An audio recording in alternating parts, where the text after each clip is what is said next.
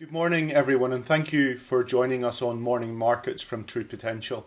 Today we'll recap on asset market performance from yesterday, and then we'll look at some of the news stories that have been impacting asset markets over the past 24 hours.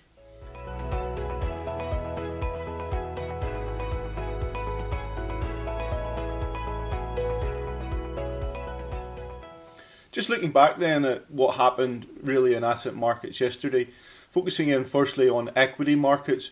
Remember, we've been discussing Chinese Lunar New Year holidays, so a number of markets in Asia still remain closed yesterday, and then the US being closed for President's Day. So very much down to really Europe and the UK to pick up some of that positive momentum that we had been seeing in Asia, particularly out of the Japanese stock market yesterday. And that came through in the sense that we saw the main indices in the UK all up strongly over the course of the day. If we look at the 100 itself, it was up 2.5%. We look at the Euro Stoxx 50, up over 1% over the course of yesterday. Thinking about that and looking into that in a little bit more detail in terms of the UK market, what was happening there, really driven by strength in some of the commodity names, and in particular the energy companies, given that ongoing positive momentum that we've seen in the oil price. And we'll come on and discuss that in a little bit more detail in a moment or two. Also just digging in below the main index and looking down into the 350 and seeing how that had performed. That had also a very good day yesterday, up 2.3%. Very much more focused on the domestic economy and also those areas of industry that are focused on reopening of economies, be that travel and leisure as well. So strong performance there. And that speaks to one of those factors that we discussed that we continue to look at in terms of economic momentum and COVID-19, very much focusing in on the strength and the success of the vaccine rollout so far within the UK, and that's certainly supporting that degree of positive sentiment around the market at this point in time. Looking at bond markets, and in particular sovereign markets, continues to be really interesting what's happening there. We look at the US yesterday, it closed.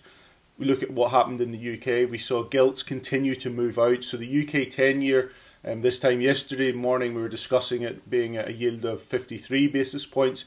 Over the course of yesterday, moved out a little bit more and yielding 0.57% at the close yesterday. And similar movements were seen across other sovereign curves and indeed across the range of maturities as well. If we look at just then the US Treasury market started trading at the minute through in Asia time, and we've continued there to see a similar trend with the US 10-year yielding 1.23% at this point in time. In currency markets, very much really continues to be a story of the ongoing positive sentiment that there is associated with sterling. Sterling traded through 139 to the dollar yesterday. We need to go back to just looking at the chart this morning, back to April 2018 to see very similar levels against the dollar. So just gives you an indication of how sterling is moving relative to the dollar at this point in time. Economics yesterday, pretty lackluster in terms of the calendar of events with those markets being closed. We did have some data in Europe. We saw Eurozone industrial production for December. Yes, it showed a decline of 1.6% month on month. Forecast had been for a decline of 1%, but really it's a bit disappointing. But I suppose, is it surprising given the backdrop that we have? And probably not. So really backward looking, it's all really about focusing into the future. Thinking then into the commodity markets and just linking that back to what we discussed in terms of the strength in energy shares yesterday, a lot of that is about the oil price and the ongoing strength that we're seeing there. Number of factors at play in that at the moment.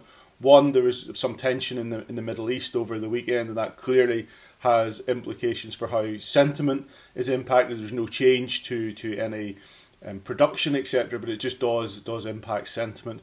And also the weather patterns that we're seeing in the US, particularly in Texas, where we're seeing weather patterns that are increasing demand for electricity, but at the same time the weather is curtailing the ability to produce oil, which is having the obvious implication of tightening that market a little bit. So supply disruption, and then that forcing supply constraints at a time where demand is being exacerbated by the weather patterns. Just then, thinking about the day ahead, I've seen strong performance from equity markets in Asia, particularly those that are coming back online post the Chinese New Year holiday. Japan has continued to build on that positive sentiment from yesterday, given the strong economic data that we did see. Just looking at some of the indicators that we'll get over the course of today, we'll get economic sentiment in Germany alongside fourth quarter GDP for the Eurozone.